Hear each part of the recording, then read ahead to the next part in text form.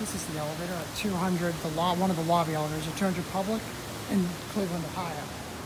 It's a brass Otis Series 1. It's a neat lantern where it like sticks out, but sadly it doesn't work.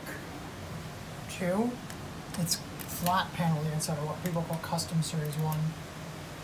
So here we go. It's cool, it's like the analog indicator, but it's on a flat panel. It's like, I swear where normally the vacuum indicator would be. It's like incandescent orange too. No, it's green here too.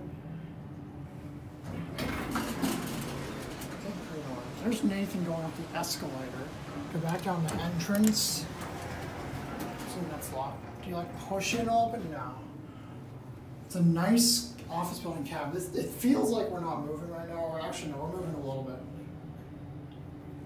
It's just really smooth and slow, I guess. Here an entrance. Dings a bunch of times.